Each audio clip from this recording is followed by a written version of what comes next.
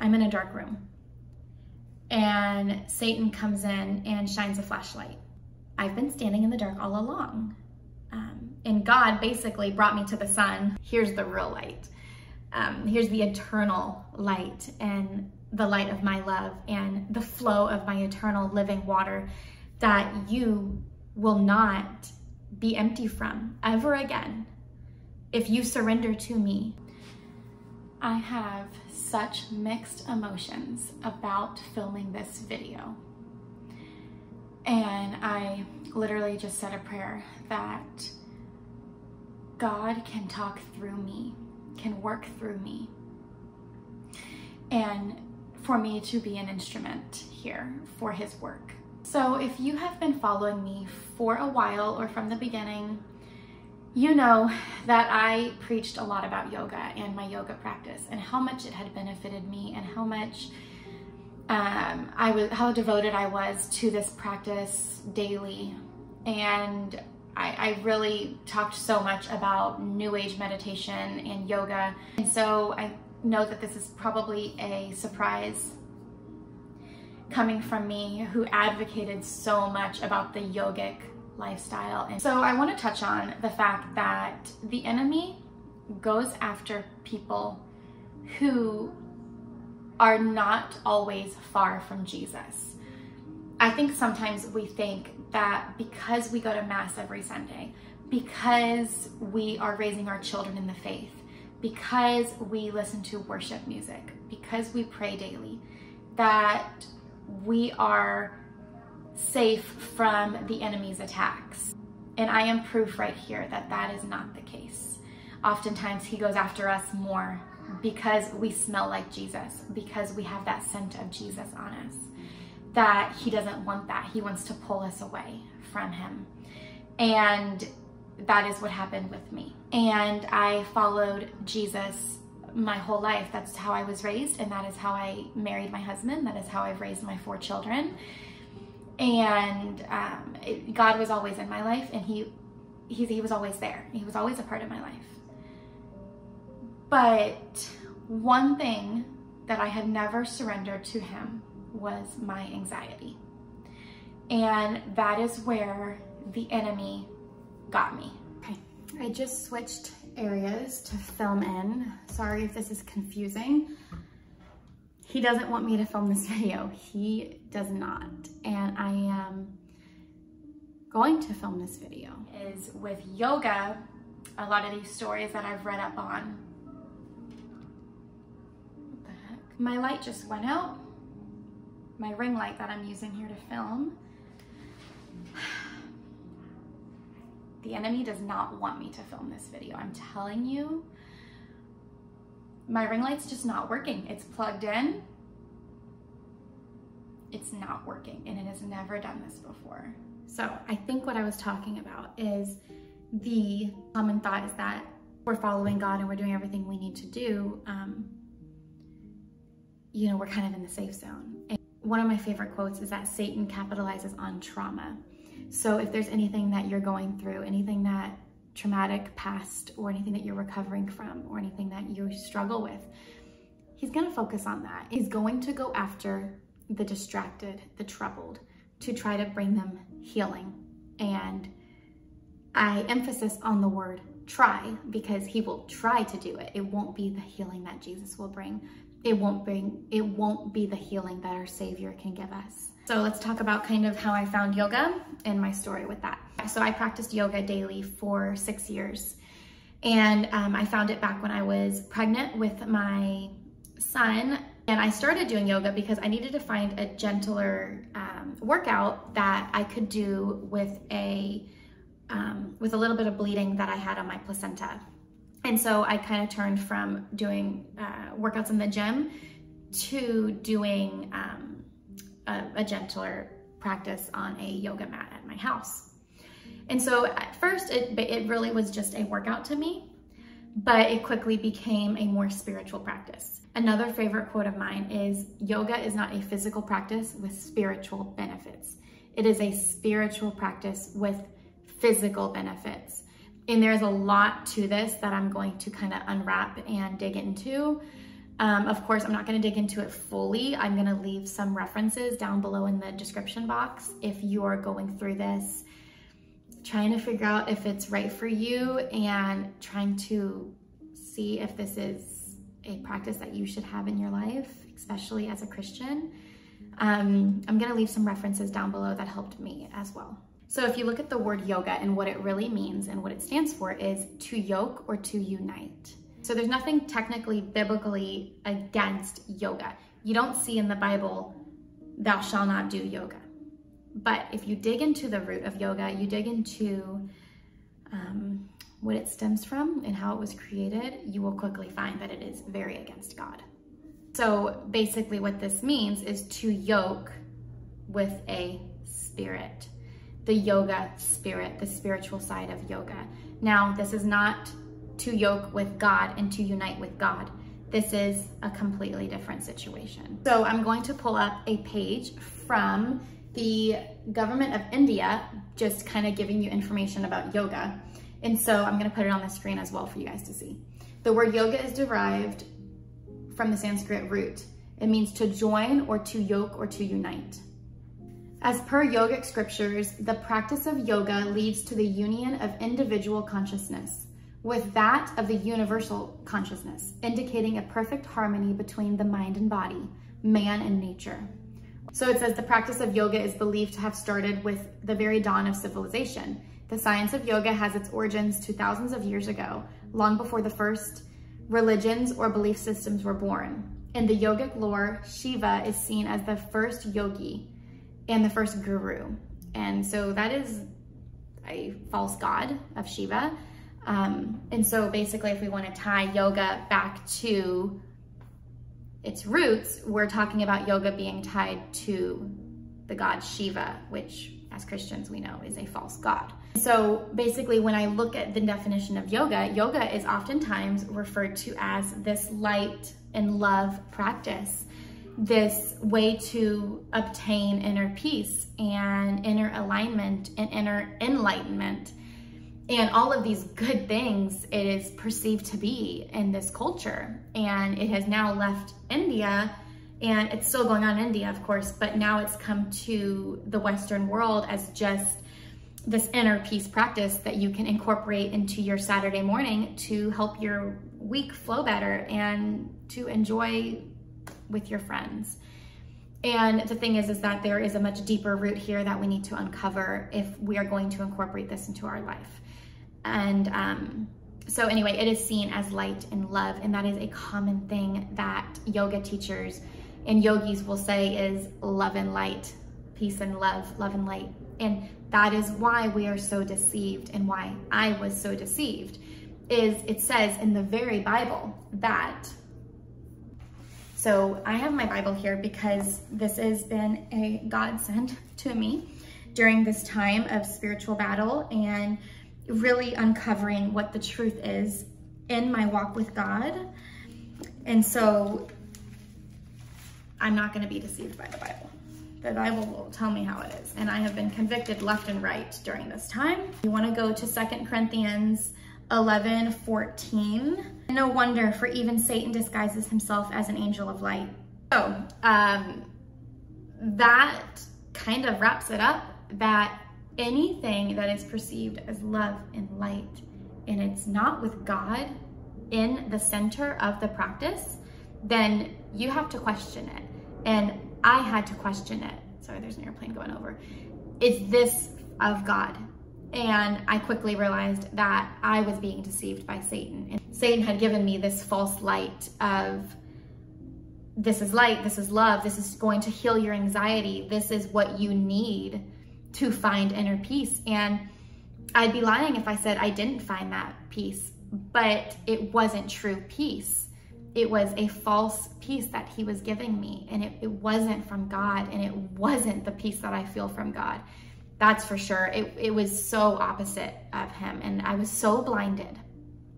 And any stories that I hear talking about people coming out of New Age movement and New Age practices talk exactly how I'm talking, that they were deceived. They saw light, they saw love, they saw healing, they saw passion and compassion and enlightenment and alignment and balance Why is it bad? And then God lifts the blinders and says, you were standing in darkness the whole time. And I have this analogy that I came up with months ago when I came out of this. This has been about 6 months in my journey of coming out of yoga and leaving New Age practices and meditation. And what I quickly realized was this really cool analogy that I'm going to share with you. So I call this the flashlight analogy. And how I'm going to explain this is, picture me standing in a dark room. I'm anxious, I'm scared, I'm worrying all the time. I'm in a dark room. And Satan comes in and shines a flashlight on the room, and I now can see light. Even though I'm still standing in a dark room, I can now see light and I can see around me. And I'm given this idea of, I'm finding healing, I'm finding peace. This is great. This is a beautiful practice. I'm going to stay in this room, even though I am blinded by the fact that I'm still standing in a dark room. Well, fast forward to when God opened my eyes and woke me up to the truth. God comes in and takes the flashlight away and says, you're still standing in a dark room, Katie. You're not standing in a lit up room. The minute this flashlight goes away, this false sense of light, you are still in darkness and you haven't been healed.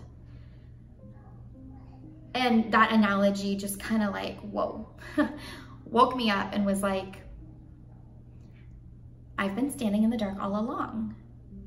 And God basically brought me to the sun and was like, this is the real light. You thought you had light with a flashlight with AA batteries. Here's the real light. Here's the eternal light and the light of my love and the flow of my eternal living water that you will not be empty from ever again.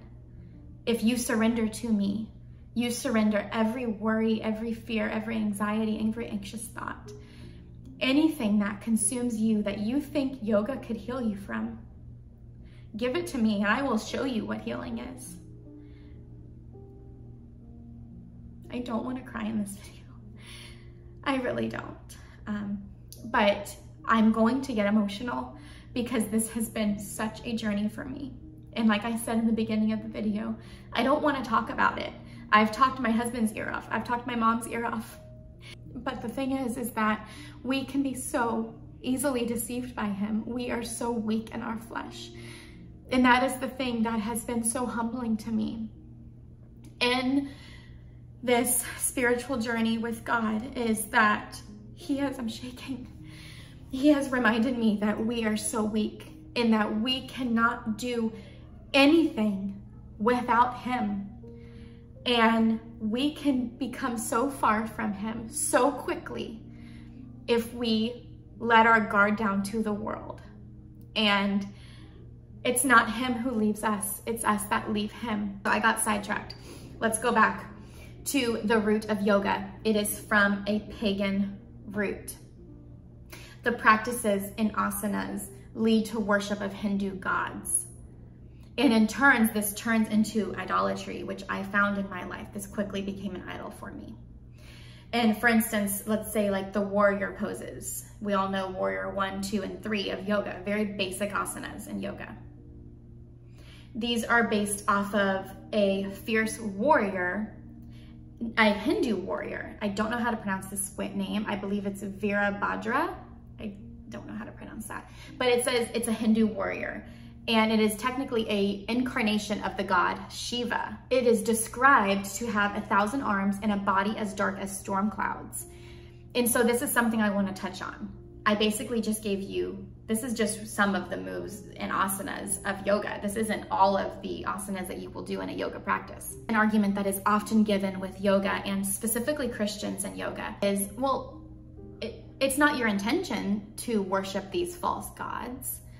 That's not your intention to get on your mat and do these things. So there's nothing wrong with it. You're just stretching. This is the most common argument that I hear when it comes to this. And the thing is Satan doesn't care what your intention is. He cares if you're doing what he wants you to do or not. He doesn't care if, oh, your intention is to worship God, but you're going to do this Hindu false god practice. He cares what you're doing. And I'll just go back to this famous quote of the road to hell is paved with good intentions. It doesn't matter what your intention is. There's a lady named Angela, and she was a former yoga teacher who left yoga to follow Jesus. And she has a whole movement based off of leaving the New Age industry and New Age movement and committing herself to Christ. And so I'm going to quote one of her quotes here. It goes something like, when the vine is pagan, then the fruit cannot be holy. When the vine is Hindu, then the fruit is yoga. When the vine is yoga, then the fruit is idolatry. These practices are not of God, so it doesn't matter what your intention is. These poses, like I talked about with the warrior poses, these poses are meant to honor false gods and false worship.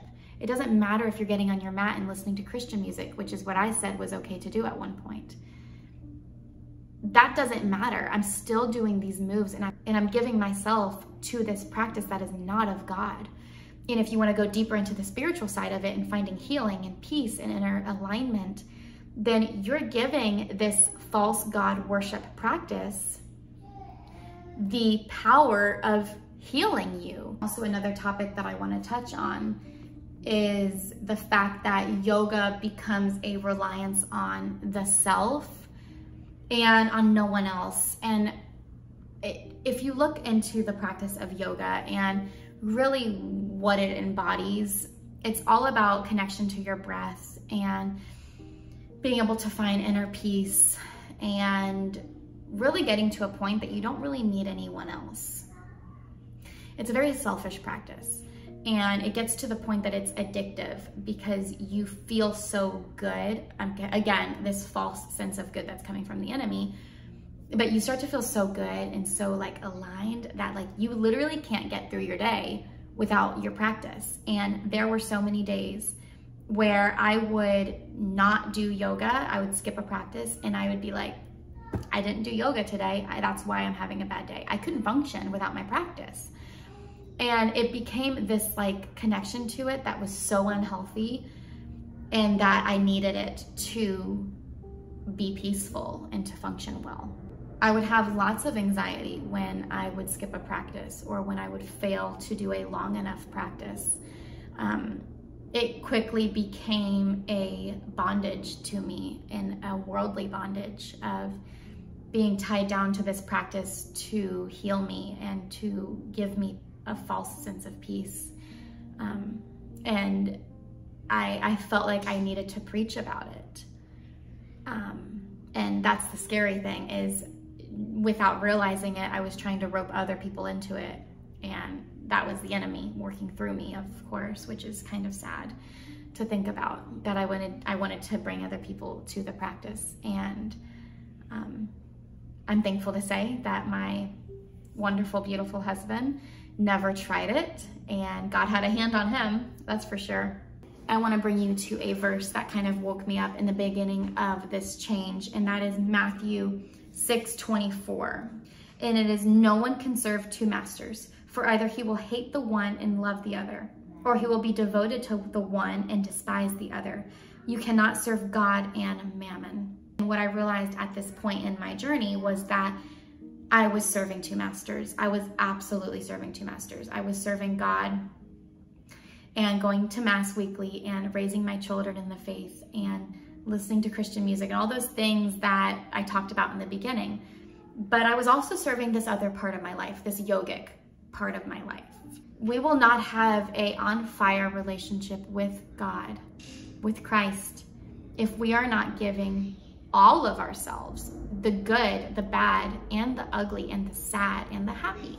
And every part of us that comes into our human existence, if we are not laying it at his feet and surrendering it to him and saying, you are my master, you are my God, you are the one living true God, then you will part from him and you will be easily deceived. And that's what happened to me, is I was easily deceived. And as a human, I will be deceived again. The enemy runs the earth. He's here and he is prowling and growling and trying to devour another soul. And he's on attack for it. And if we are not guarded up and we are not armored up with his name, with God's righteous name, then he will attack us. And we are so weak and we are so easily devoured. And that is what has been so humbling about this experience to me. And how scary it was to come to terms with the fact that Satan had completely deceived me and my whole way of thinking for 6 years daily. And it became such an idol for me, and it became my identity. And, you know, I would be lying if I said this journey of leaving it had been easy, because it was far from that. Now I'm in such a good place right now.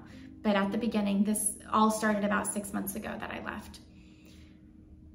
It was really hard at first. I truly had no idea how to deal with my anxiety daily. I had no idea how to find inner peace and how to be this peaceful person that I had talked about. I really struggled with this for a little bit, until I realized that okay, I haven't surrendered this to God. I haven't fully given him me, given him my wounds, the things I need healing from.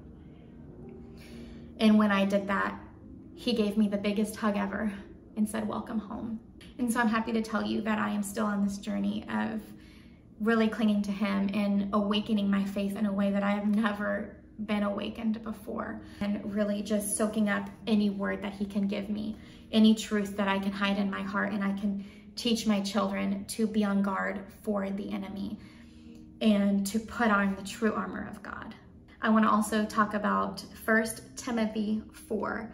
It says, now the Spirit expressly says that in later times some will depart from the faith by giving heed to deceitful spirits and doctrines of demons. And this so very obviously shows that as we get further and further into life, the enemy is going to prowl even more. And so there is a YouTuber on here that I really enjoy her content, and it is Melina Ciciotti.